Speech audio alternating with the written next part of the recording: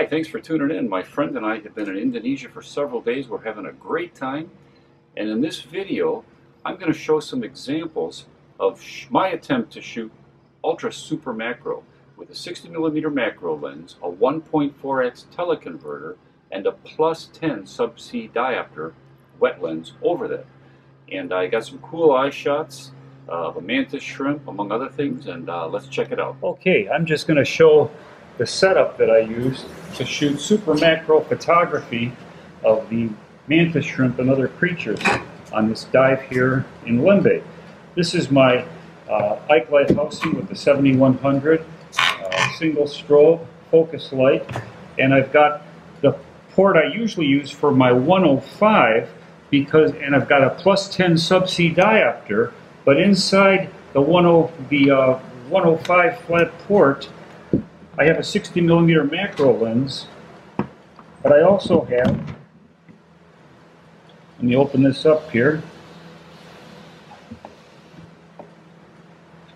I also have a 1.4x teleconverter at the end of it.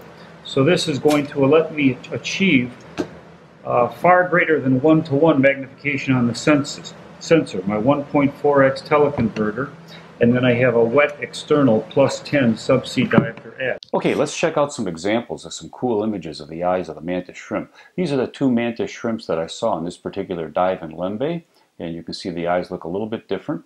This is an eye of a mantis shrimp, one of the coolest eyes. The mantis shrimp is a stomatopod, not a true shrimp, and it's a compound eye composed of thousands of little light-sensitive units called ommatidia. Each ommatidia has a cornea, a type of crystalline lens, and a rhabdon, which carries information to the brain. Now, the green arrows point to this horizontal band, which is actually composed of 6 rows of highly specialized ommatidia, and they're really cool. They have 8 different visual pigments, 4 filters which further hone the visual pigments. They can see different types of ultraviolet light and 2 different types of polarized light, for a total of up to 16 different types of color or vision if you count ultraviolet and polarized light. Whereas humans have 3 different photopigments and fishes have 4 different photopigments. So mantis shrimps have 16 different types of light or color that they can see. However, to be honest, humans actually see more shades of colors because we have higher order processing and more sophisticated ways of processing information from our 3 photopigments in our brain. But we'll talk about that some other time. So the mantis shrimp has this band of photoreceptors, and the eye is divided into an upper and lower part. And the upper and lower part both can be directed toward the same point in space, so they can use this eye as a rangefinder. So one eye can almost kind of see stereo vision and judge the distances of things and objects in ahead of them. And they also have these 2 little dark spots called pseudopupils, which most compound eyes have. These represent the portion of the eye which is looking directly at you. Okay, so it's not reflecting light, so these spots appear dark, and they can move across the eye as the eye moves or as the organism moves. Now, here's a shot of a mantis shrimp just showing how the eye can rotate its eyes on all 6 axes. They're constantly scanning the environment. They have a stalk, which you can see here, which allows this eye to rotate. Pretty interesting. All right, let's look at some ultra super macro shots now. This was with the 60mm macro lens, the 1.4x teleconverter in between the lens and the camera, and then the external +10 wet diopter, sub-C diopter or close-up lens. So this is a shot straight on. The strobe is showing the light right on the portion of the eye of the mantis shrimp. You can see the beautiful detail of the individual ommatidia. Now here I put the strobe at an acute angle, at an oblique angle directly above the eye, and you can see the wonderful texture, topography, and detail of the individual light-sensitive units or ommatidia on the eye. It looks completely different.